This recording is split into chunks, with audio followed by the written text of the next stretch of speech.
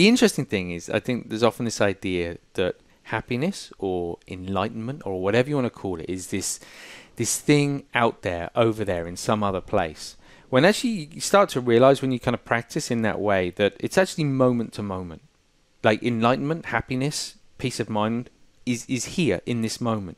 If we experience this moment, not only now, but in the next moment, and the next moment, and the next moment, then we have stability of enlightenment, of happiness, of peace of mind.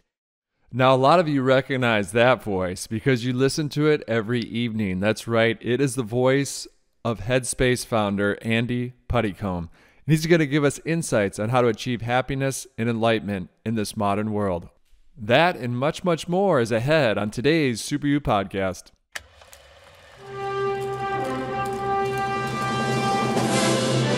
It's one small step for man. Liftoff. We have a liftoff. We choose to go to the moon, not because they are easy, but because they are hard. I have a dream. You can't handle the truth. 7, 6, 5, 4, 3, 2, 1. Super You.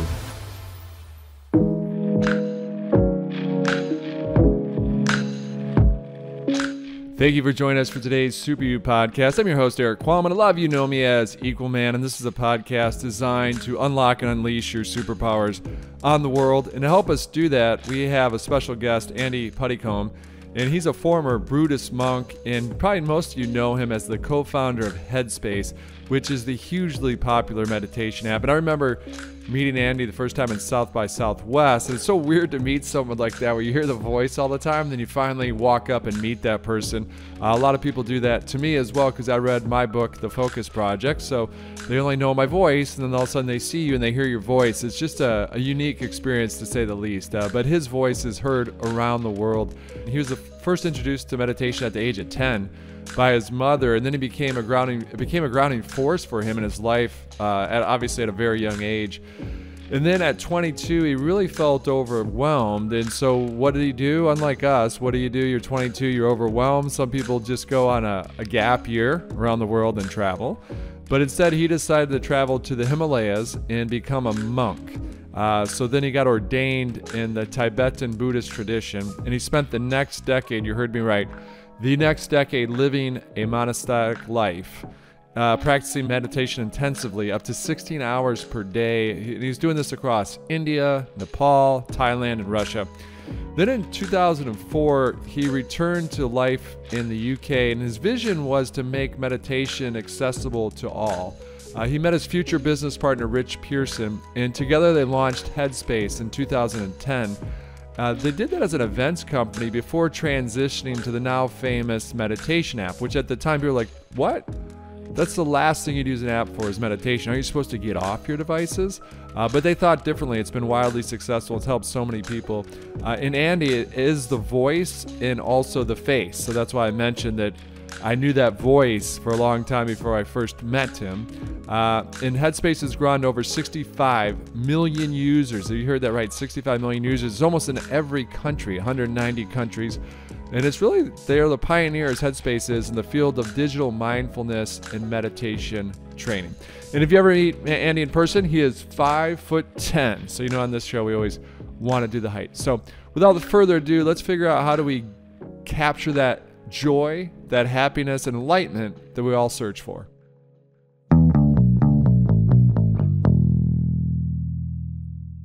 Now, I've given a little bit of background on your history, but we'd love to hear more in your own words, your meditative journey.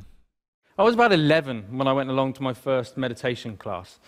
And trust me, it had all the stereotypes that you can imagine, the sitting cross-legged on the floor, the incense, the herbal tea, the vegetarians, the whole deal. But my mum was going and I was intrigued, so I went along with her. I'd also seen a few kung fu movies, and secretly I kind of thought I might be able to learn how to fly, but I was very young at the time, you know. Now, as I was there, you know, I guess like a lot of people, I assumed that it was just an aspirin for the mind. You get stressed, you do some meditation. I hadn't really thought that it could be sort of preventative in nature. Until I was about sort of 20, when a number of things happened in my life in quite quick succession. really serious things, which just flipped my life upside down. And all of a sudden, I was inundated with thoughts, inundated with difficult emotions that I didn't know how to cope with. Every time I sort of pushed one down, another one would just sort of pop back up again. It was a really very stressful time. I guess we all deal with stress in different ways. Some people will bury themselves in work, grateful for the distraction. Others will turn to their friends, their family, looking for support. Some people hit the bottle, start taking medication. My own way of dealing with it was to become a monk. So I quit my degree, I headed off to the Himalayas, I became a monk, and I started studying meditation. People often ask me, what I learned from that time. Well, obviously it changed things, Let's face it, becoming a celibate monk is going to change a number of things. But it was more than that. It taught me, it gave me a greater appreciation and understanding for the present moment. By that I mean not being lost in thought, not being distracted, not being overwhelmed by difficult emotions, but instead learning how to be in the here and now, how to be mindful, how to be present. I think the present moment is so underrated. It sounds so ordinary, and yet we spend so little time in the present moment that it's anything but ordinary. There was a research paper that came out of Harvard just recently that said on average our minds are lost in thought almost 47% of the time. 47%. At the same time, this sort of constant mind wandering is also a direct cause of unhappiness. Now, we're not here for that long anyway, but to spend almost half of our life lost in thought and potentially quite unhappy, don't know, it kind of seems tragic, actually, especially when there's something we can do about it. When there's a positive, practical, achievable, scientifically proven technique which allows our mind to be more healthy, to be more mindful, and less distracted. Now, you lived in a monastery for a decade. What was it like to live that monk lifestyle, to live in a monastery for a decade? So the experience, and for anyone thinking about taking that experience, I think, there's a honeymoon phase, and if you've done any sort of retreat or anything like that, you'll kind of recognize this when you first go there. And this was way before social media and mobile phones and everything. But even then, there's a honeymoon phase where it just feels like you're away from the distraction of the world. Feels very peaceful, feels very calm, very easy. And then after a week or two, starts getting a little more kind of challenging. You realize that, oh, wow, I just have to sit here with my thoughts. And my thoughts are the same thoughts that I had back there, but now I don't have any distraction. Now I don't have anywhere to go. There's no pub to go to. There's no friends to call up. There's not even any books to kind of, escapist type books to kind of read, So it's quite sort of challenging. And I would say, not in a negative way, but that is then the path, It's kind of, can we sit with the mind, not having any strong preference for how the mind behaves, but instead holding our seat with awareness, getting comfortable with thoughts coming and going, not getting involved in the thoughts, not buying into them or believing that we are the thoughts. And over time, I think that space starts to kind of increase, and we tend to sort of feel less overwhelmed. The mind starts to quieten down a little bit. It doesn't necessarily kind of always sort of stop, so to speak, but it slows down. And for me, the big unlock, and again, I'll say this for anyone, regardless of whether you're going to go to a monastery or you're taking a 10-minute kind of meditation session, I went with the idea that I was going to stop thoughts, that I was going to end thoughts, that I was going to be free from any kind of negative emotions, somehow almost escaping the human realm. I think in my mind, that's sort of what I thought. And I discovered it was a very different thing, actually. It was quite the opposite. It was, rather than disconnecting, it was reconnecting. Rather than unplugging, it was plugging back in. And it was actually getting in touch with thoughts and emotions that I hadn't previously recognized or addressed, getting comfortable with them to such an extent where they no longer kind of influenced my mind or sort of got in the way of life, allowing me to be sort of a bit more present, I hope. Now, most of us in this modern world, we're always searching for happiness. We're searching for that enlightenment, but it always seems just out of reach, just out of grasp, doesn't it? Is there any tips or anything that you've learned in your journey on how do we capture that happiness and attain that enlightenment? The interesting thing is, I think there's often this idea that happiness or enlightenment or whatever you want to call it is this thing out there, over there in some other place. When actually you start to realize when you kind of practice in that way that it's actually moment to moment. Like enlightenment, happiness, peace of mind is here in this moment. If we experience this moment, not only now, but in the next moment, and the next moment, and the next moment, then we have stability of enlightenment, of happiness, of peace of mind. So if you have it 24/7 and it's moment to moment and you develop consistency and stability of that, then you always have what you always wanted, and it was always here all along. The idea, again, I think the misconception sometimes is that fulfillment or peace of mind or enlightenment, whatever you want to call it, is somehow dull and boring, you know, and that maybe we experience less of life, less of our thoughts, less of our emotions. Everything's just a bit flat. But if you think about it, we're training awareness. So we're not becoming less aware of our emotions and of life and the highs and lows. We're actually becoming more aware of it. The difference is that life is no longer controlling us. We're no longer so easily overwhelmed, and we get to choose. So we see a thought that appears in, doesn't mean that we're not going to experience sad thoughts. Close friend dies, of course we're going to feel kind of devastated. But does that kind of leave us so paralyzed that we're unable to continue to live our life? Or are we able to see it, process it, and let it go? You know, it's interesting. My girls' golf coach and my girls themselves are wildly into orcas. And orcas are known for passing down learnings from generation to generation. For example, they only, I believe this is true, orcas, they only recently learned to hunt and kill great white sharks. But now each generation knows how to do this. They know how to, just from birth, they know how to work as a team to turn that great white shark over and be able to attack and kill that. So that great white shark is now prey, and they're the apex predator of the sea because of those learnings that they pass down, the orcas. Now, as humans, do you feel it's important for humans as well to have this knowledge transfer? I mean, we always talk about wealth transfer from generation to generation, but we don't talk enough about knowledge transfer. I'm a big believer in lineage and tradition. Doesn't matter whether it's meditation or if it's in learning to play the piano or surfing, whatever it is.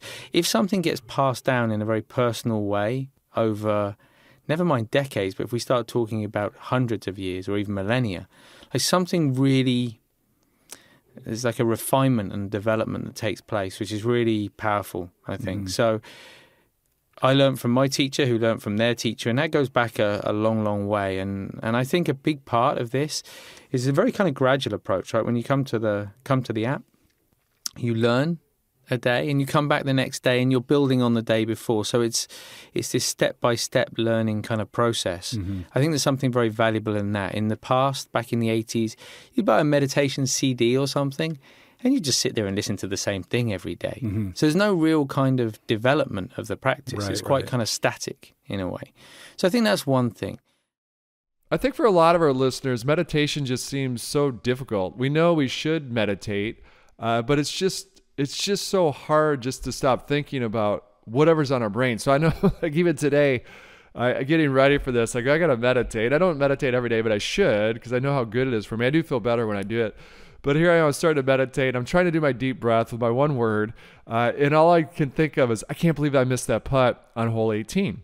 And so I'm thinking about, why did I miss that putt? And then should I get a new putter? And then all these thoughts, I'm like, stop thinking about your putt. Stop thinking about your putter. And so it's really difficult. I think a lot of the audience shares that as well. They got ideas that pop in. Oh, did I buy that at the grocery store? Or what do I need to buy at the grocery store? They can't really get into that deep mindset of meditation.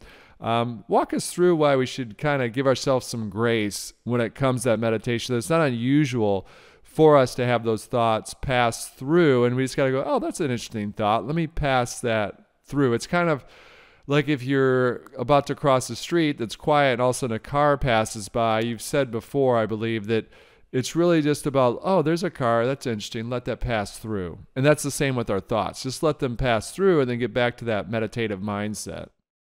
So you've all, I'm sure, experienced a night where you've really, really wanted to go to sleep, but you can't. So then you start thinking, okay, I need to try a bit harder. So you start trying to go to sleep. We all know how that works out. It doesn't end well. In the same way, you can't force a state of awareness, of relaxation. All we can do is set up a framework and just let the mind, give the mind space to unwind. Perhaps it sounds like this one comes from Tibet a lot more than the car one. The way they talk about it is the way they rein in horses, wild horses, on the steeps there in Mongolia and Tibet.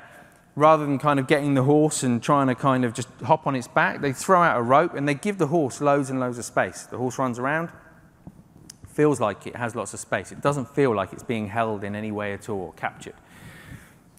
But over time, they bring it in a little bit. And each time they bring it in until the horse comes to a natural place of rest. So that's what we're doing with the mind. We're not trying to kind of pin it down and, right, focus. I remember going into a bank and hearing one guy say to another guy, right, I'm going to meditate the crap out of this. Okay, that's not going to work, guys. I promise you that's not going to work. So just bringing it in, gently, gently. I know a lot of our listeners, I know myself, are curious to know, historically, meditation and yoga have been very embraced by women, a lot more by women than men, historically, if you look at the data. On the Headspace platform itself, do you see that also to be true? What do you see demographically? Is it more women? Is it 50-50 split? You know, what's the demographic? What do you see on Headspace on who's using the app each and every day? I think, so there is an idea, right, in the past that traditionally women have gravitated more towards meditation and yoga and these things. Right from the off, it has always been half and half on the platform. And when we do lots of focus groups and things, we started asking. So the response we got from men was that, okay, typically they didn't have the social circles that their female friends did. And that they didn't necessarily want to go to their boss or anyone at work and disclose the fact that they were necessarily struggling with stress or anxiety. They didn't necessarily want to go and see their doctor or a therapist. The fact that they could have something on their phone that they could use in private, that they didn't need to share with anybody else, that was a really empowering thing. So we suspect that that's part of it, but I also just think there's a broader cultural movement now. And I would say more in the UK here than we see back in the US. Sort of in terms of mental health and people being willing to just talk openly and say, actually, I'm having a hard time and that's okay. I feel like there's that's empowering more men to look at something like this. Now, in some parts of the world, especially the Western world, say New York, London, the idea of taking 10 minutes of our day to do something, basically to do nothing, seems almost insane. What are your thoughts, or how has Headspace taken this head on, no pun intended, knowing that a lot of people are just going to say, I don't have 10 minutes to do nothing, to meditate? When we look at our community, and there's probably, I think there's over 9 million people now, and when we look at kind of how different people use it, it's really interesting. There are 3 very distinct groups. There are those that we call sort of vitamin type users, so it's preventative, it's kind of daily basis, trying not even to get to the point where you feel stressed and you're breaking. There's the aspirin users who kind of wait until they feel really stressed and then they use it to feel less stressed. And then there are people who kind of save it for life's sort of big events. I do think it's quite common.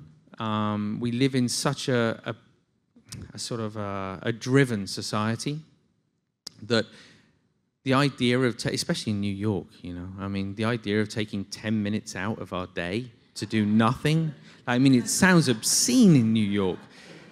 But if we don't, I think it's just important to remember that what are the implications? You know, not only for ourselves, but also for the people around us. So I would encourage anyone who's thinking about meditation, think about your motivation, not only kind of about feeling calmer and clearer for yourself, but how you are to the people around you.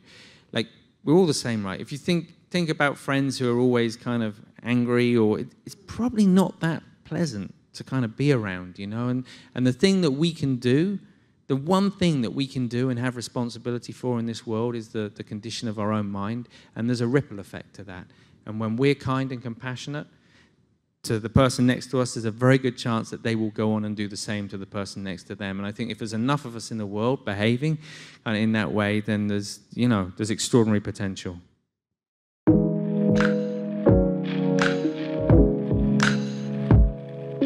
right, listeners, we know it. It's just get your mind right, get your life right. So I know it's so hard to just carve out that time to meditate, and you don't have to use an app like Headspace or Calm, but just try to figure out how do you just breathe. Even if it's just taking 60 seconds just to kind of pause, just instead of running a million miles an hour. And I know it's easier said than done. I fall into it myself each and every day. Just I got way too much on the to-do list, and I think I don't have time to pause. But you do need to take those breaks. You need to pause, and it actually helps grow that gray matter in your brain when you do meditate. So again, I hope you got a lot of today's show. I know I did. It's always just very, very fascinating to sit down with these people, especially those like Andy that have spent so much time as a monk. When you think about that, just to kind of go deep into that thinking. And my hope is this helps you unlock and unleash your superpower on the world. And these shows aren't made possible without the great help of Jake Bryn. So thank you, Jake, and also Kelsey Gomez for helping to put these shows together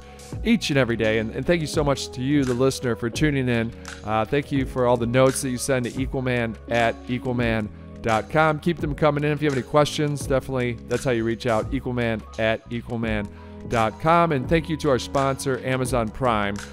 Again, if you want something delivered, sometimes same day, but definitely they can get it there the next day. Where do you go? The only place you can go is Amazon Prime. So until next time, this is your host, Equalman, reminding all of us, it's not what we take from the world, it's what we leave behind. 7, 6, 5, 4, 3, 2, 1. Super, super, super, super. Super you. All